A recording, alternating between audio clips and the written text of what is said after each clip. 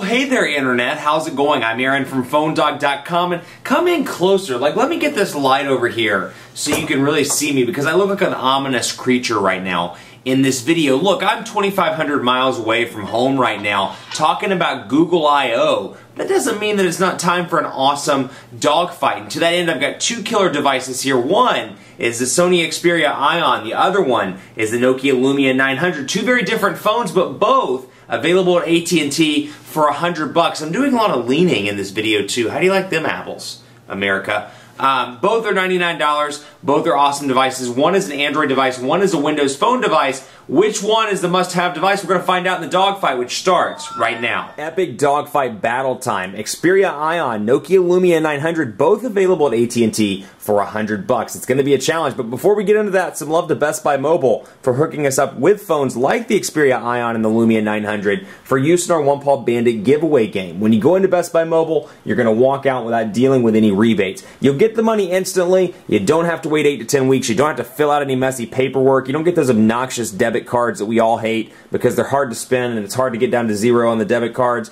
without screwing something up. At Best Buy Mobile, you'll walk out without rebates. Two awesome phones on AT&T, both available now. One's an Android phone, one is a Windows phone, but the cool thing, they both have $100 price points. This is a Sony Xperia Ion. This thing came out pretty recently, actually last Sunday, for $99.99, and it's packing some decent specs. It's great in a lot of ways, but then you look at some of the stuff like the processor and you're like, well, it's a little bit of a last generation processor, but you're still getting it for $100. Nokia Lumia 900, arguably a flagship Windows Phone device, not just on AT&T, but around all the different carriers, considering AT&T's really doubled down on their Windows Phone strategy. This is packing a 1.5 gigahertz dual-core Snapdragon S3 processor. It has a 4.5-inch HD display, a 12-megapixel camera on the back with 1080p HD video recording, a nice shell here, a nice metal shell, 1,900 milliamp hour battery, and it's packing 4G LTE and Android 2.3 with Timescape UI. Sony's user interface is called Timescape. Then you have the Nokia Lumia 900, 1.4 gigahertz single-core Snapdragon processor over here, a 4.3-inch Super AMOLED display with Nokia's ClearBlack technology, a 1,830 milliamp hour battery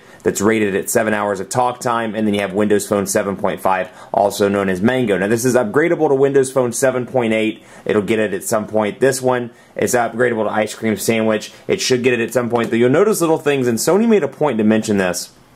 You'll see folder, for example, and you'll notice that, I drop email into folder, drop Play Store into folder. You'll notice it has the look and feel of Ice Cream Sandwich. So they were quick to say, hey, Ice Cream Sandwich is coming soon. Sorry we didn't launch it with Ice Cream Sandwich, but you have a bunch of benefits out of the gate that are kind of like Ice Cream Sandwich as a result of having the Timescape UI. So let's dive into these, shall we? Both $99.99, and the Lumia 900 has 4G LTE connectivity as well. So for $100, you get pretty decent specs on both of these devices, but the real win to me is that for $100, both of these come with LTE capabilities. Out of the gate, you're going to get some AT&T stuff, and first of all, you're going to notice that even though this is running Android with Timescape, very different user interfaces here with different bodies. On the right side of the Xperia Ion, you have a power button, volume rocker, physical camera button, which you know how much I love those. You got a flap here with your HDMI port and your micro USB charging port, a 3.5mm headphone jack on top, and then at the bottom you have your capacitive buttons, menu, home, back, and then search, and you have small lights underneath all of those. Now this one's significant for a couple of different reasons. One, it's a high mid-range, low high-end device that's in the US and that's made by Sony. So no longer is it called Sony Ericsson rather. It's just Sony, and it's their first 4G LTE device, and they're really bringing the Xperia brand back into the US. So maybe we'll see a new adoption. Maybe it won't be all about Apple and Samsung and HTC anymore. Maybe the conversation will go to Sony, or maybe go to Nokia more often. So we'll hear all of these names back in the spotlight again, and not just Apple and Samsung and HTC. SIM card slot here, micro SD card slot, non-removable 1,900 milliamp hour battery there.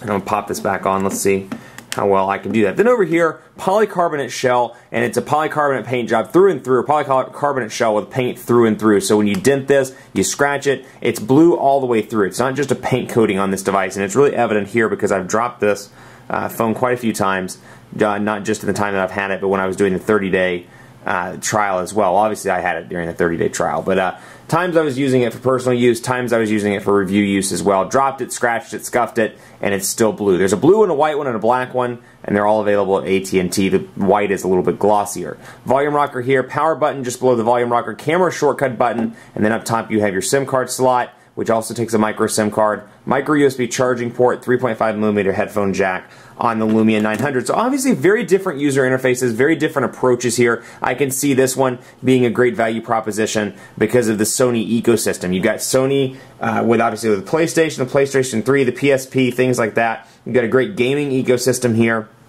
Then you have a great ecosystem in terms of movies with Sony's deals, their studio deals, and things like that. I think that's really the value play here, is the ecosystem with the Xperia Ion. Over here, great device as well. Feels really nice in the hand. 4.3, a nice sweet spot for a lot of people. Front-facing cameras on both, and it has a nice feel to it. And I like the fact that it stands up. That's pretty cool as well. Windows Phone 7.5, and you can see out of the gate some AT&T stuff here. Not quite up to par in terms of Google Play, in terms of the number of apps in the store, or perhaps the ecosystem, but it's growing and growing quickly, and this has kind of evolved obviously up the Zune platform on the Microsoft side. So out of the gate you get some AT&T stuff, code scanner, My Wireless, Navigator, radio, Uverse Mobile, all of which can be uninstalled simply by clicking and hitting uninstall. Alternatively, you can put this on the start button, or on the start page, so you'll notice that there are some tiles here. This is your start page, and you can organize this how you see fit. And while the customizations aren't quite there in comparison to Android or iOS, just yet, they're coming in Windows Phone 7.8, or should I say, new customizations are coming. You can do things like moving the squares around.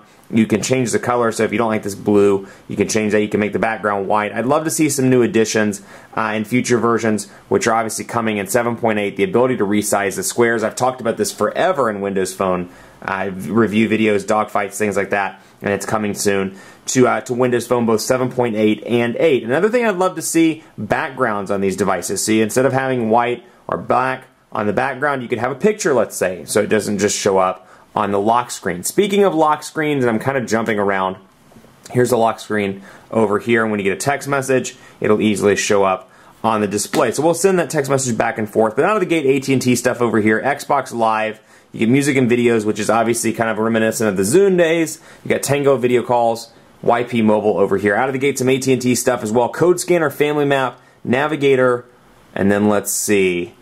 You've got My AT&T, messages, YP Mobile over here. Now, unfortunately, I believe most of this stuff can't be uninstalled on this one. I forget, because on a lot of their high-end devices, the One X, the Galaxy S3 lately, they've been pretty adamant about not letting you remove the AT&T stuff, but it looks like you can.